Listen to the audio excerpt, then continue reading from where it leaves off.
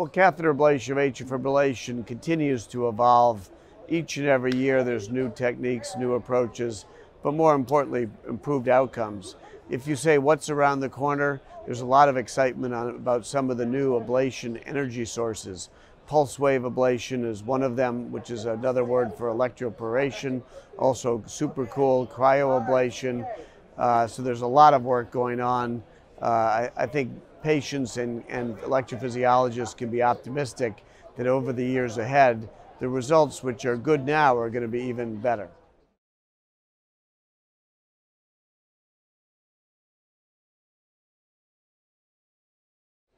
The question is, what guidelines can we give about whether to continue anticoagulation or stop it in someone who's had AF ablation and is now AFib free? I think the data is very clear, or the recommendations are very clear.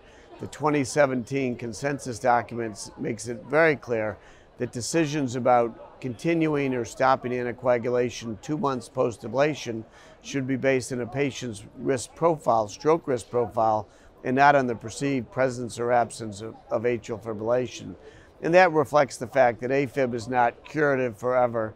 AFib can recur, it can be asymptomatic, you can have strokes even though you're not having atrial fibrillation.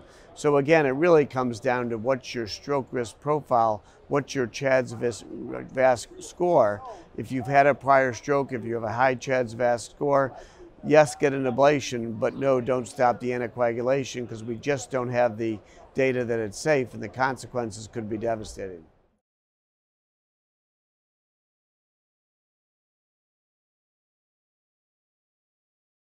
Oh, the Heart Rhythm Society. I mean, this year, I think it's a very exciting year because it's the 40th anniversary of this organization, now with over 7,000 members, and there's more than 12,000 people here at the conference.